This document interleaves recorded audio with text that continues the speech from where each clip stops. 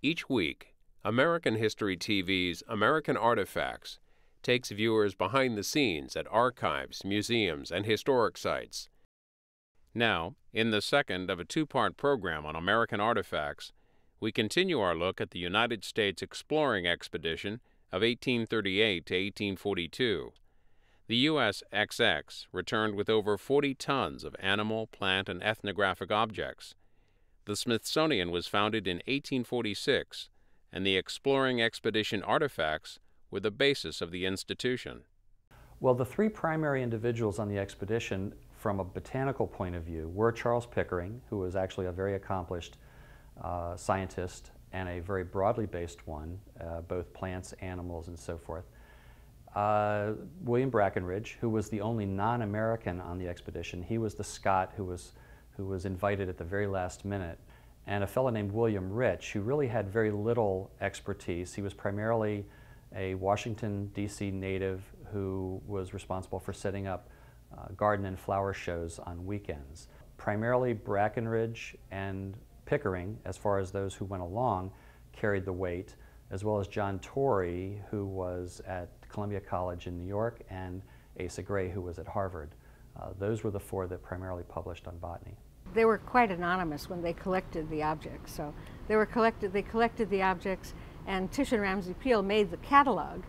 But I suppose he would be my favorite because he actually paid attention and made lists and let us know where things came from as well as he could. What I want you to look at now is there are four really very important masks that are laid out here, and they come from the northwest coast of America also.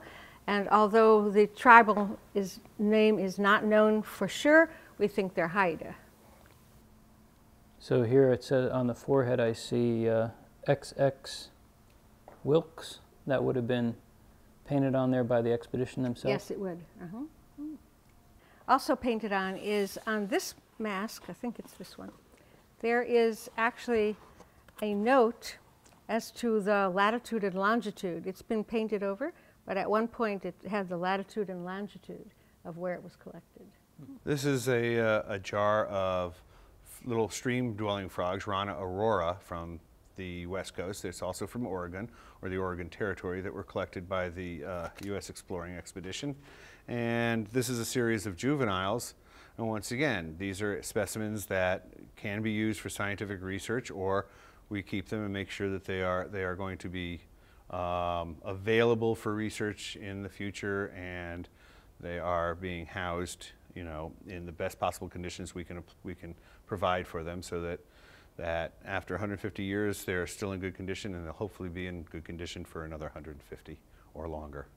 As we assembled all the Wilkes collections, it will be the first and only collection in the main herbarium that we're going to set aside as a separate collection for two reasons. One of is tremendous historic importance, but the second reason is because we will finally have all the data, all the images, and the entire story to put online. So by segregating them, we're going to ensure the preservation of the collection.